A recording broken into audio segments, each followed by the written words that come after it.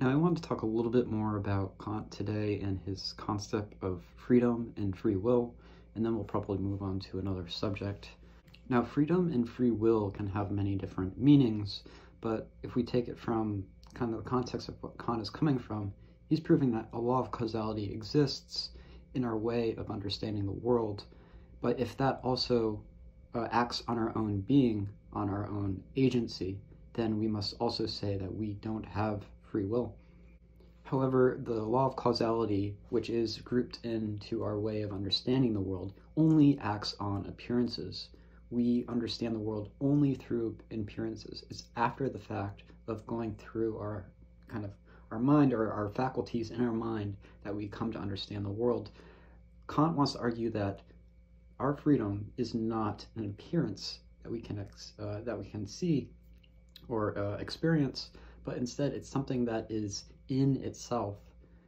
And Kant makes this straight distinction that there are appearances and then there are things in themselves. And the things in themselves are not part of our experiencing of the world, therefore they don't abide by the law of causality and all the other ways that we come to experience the world.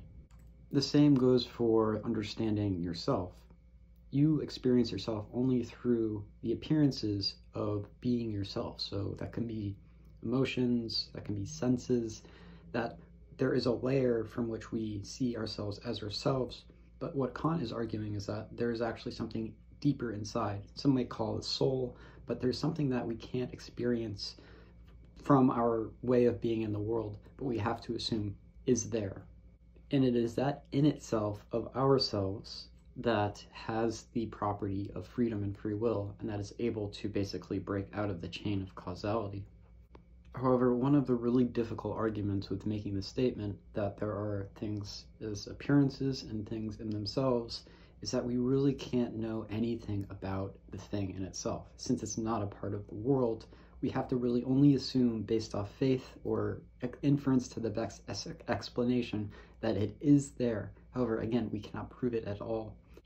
Pragmatists and scientists who only believe things to be true based off of evidence can never really accept this. You really have to accept the in itself based off of faith. For example, let's just consider a table. Now you can experience the table, you can go under it, you can pick it up, you can move it around. Those are all appearances of the table. Kant argues that the table has an in itself, that it exists in a way that we don't experience it, but it is still there. Now, it's worth saying that the in itself and the thing of appearance isn't a one-to-one relationship. It isn't as if there is a table in itself, and then there's a chair in itself, and then there is a ground in itself. It's that the in itself isn't distinguished by objects in units, because Kant believes that our ability to distinguish between units or objects in the world is still a faculty of experience. So to say there are units of the in itself would be another contradiction. If we really want to believe that the in itself exists, we can't really say anything about it except the fact that it does exist. We can't say how it acts because we don't even know if it acts in the way that we understand what acting is. It's basically a complete black hole if you want to think about it. The only thing that we know is that there are certain things or ways of being in the world that we simply can't explain with a causality or a mechanistic way of looking at the world, one of those things being free will. So one way of getting around of things that we can't explain in a scientific or theoretical way would be to think that somehow maybe the in itself, the thing that we can never experience or understand, has a way of engaging with the world or our world of experience such that it makes it possible, that one of those things being free will. Now that in itself world, the whole in reality, can be characterized in many different ways. Some people might say it's religious, it's God, and that is kind of why things work.